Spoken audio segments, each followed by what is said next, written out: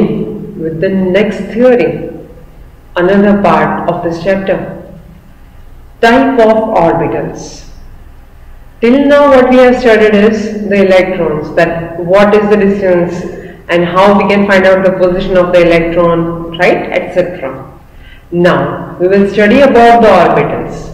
Why we have to study about the orbitals? To understand the chemical bonding, to understand the basic bonding between two different kinds of molecules or in atoms, we have to understand that what is an atomic orbital actually is and what are the types of such kind of orbitals, because these orbitals are not actually involved in each and every kind of atom. It depends upon its electronic configuration that which orbital will be fulfilled or which will be filled with an electron or which will take part in the chemical bonding.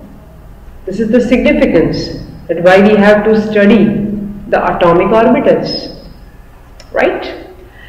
Let's move on to the next one, that is, what do you understand by atomic orbitals, right? So to understand that what is an atomic orbital, orbitals are the areas where the electron resides around the atomic nucleus.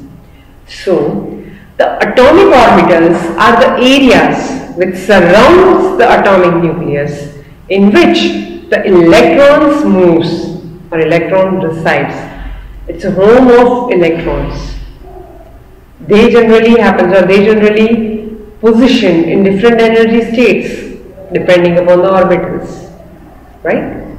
Now let's see the types of orbitals. First one, s orbital. Next one, p orbital. After that we have d orbital, and last one, f orbital. Here s is the most nearest to the nucleus, to the any kind of atomic nucleus. After that, p orbital comes into existence, then d, and the last one is f. F is considered as at the highest distance from the atomic nucleus, or it is farthest from the atomic nucleus, right?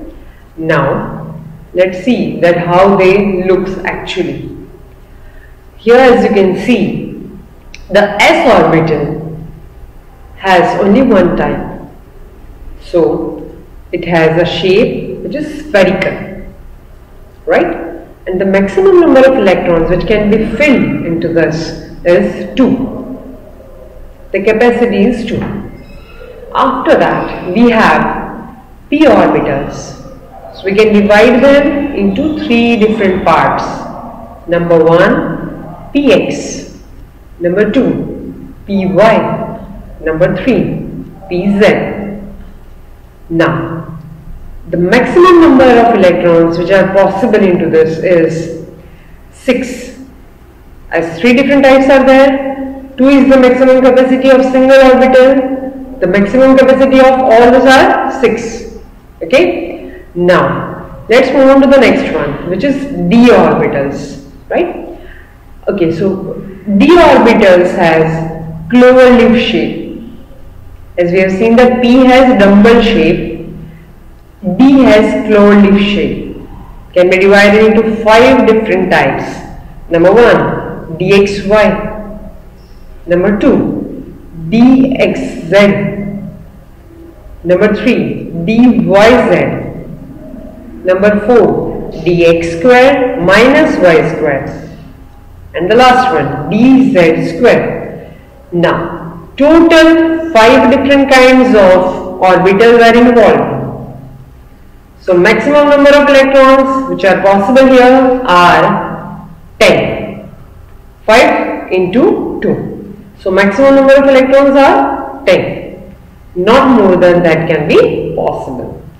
Now, the last one, f orbital, which is most far or which is far away from the atomic nucleus, can be divided into 7 different types. It has a very complex structure, or it has very complex shape, because it involves different kinds of orbitals or in different directions. So the maximum number of electrons which are possible is 14. 7 into 2, 14. Okay? It is most far, or it is farthest from the atomic nucleus.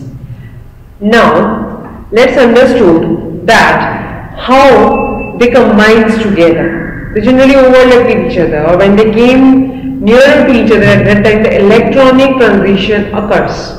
Right? And the electron moves from one orbital to another orbital in order to form a molecule, in order to form a compound, in order to move, right? In order to form a chemical bond. So to understand how the chemical bond formation actually occurs, we have to understand that how and which kind of atomic orbital is involved here, right? As these atomic orbitals combine together to form the molecular orbitals, and the molecular orbitals are responsible to manufacture or that which kind of bond will be present in our particular kind of complex. Next we will see in our next session. Thank you so much everyone.